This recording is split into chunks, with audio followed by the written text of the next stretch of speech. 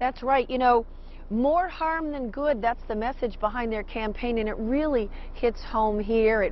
Those dozen deer found in woods right behind me, among them bucks, fawns, does, 2 of them pregnant, 1 with twins, all died after eating food left out by people that thought they were helping.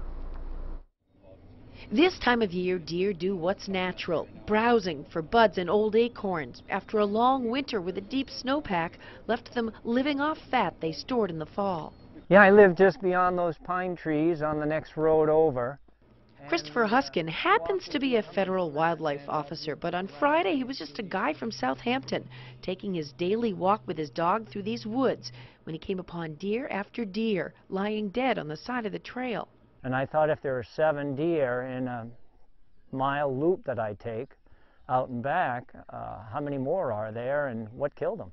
So he called his friend and neighbor, Fish and Game Conservation Officer Graham Courtney. I immediately discovered on my way to meet him another dead deer that appeared perfectly healthy. 12 in all, the region's wildlife biologist studying them right there in the woods. I was surprised at the number of deer. That surprised me, that, you know, it appears that nearly that entire deer yard was killed. But he wasn't surprised at what he found in all their stomachs. Corn, hay, deer pellets, put out by well-meaning humans. Deer digestive systems need time to naturally adjust to change. And if there's a sudden change in the food they're eating, it causes bad bacteria to grow, and the bad bacteria produces toxins, which then poisons the body. The conservation officer went door to door. Any neighbors who'd put food out cleaned it up, disheartened. Some people, it was traumatizing for them, as it was for all of us that were out there. We all love wildlife, so it was a sad sight. Lesson learned here? Lesson learned, wild animals need to stay wild.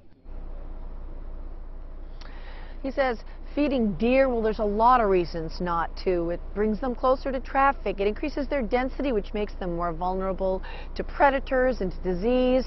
So the reminder here, leave all wildlife alone. We're live in Southampton. Jennifer Compton, WMUR News 9.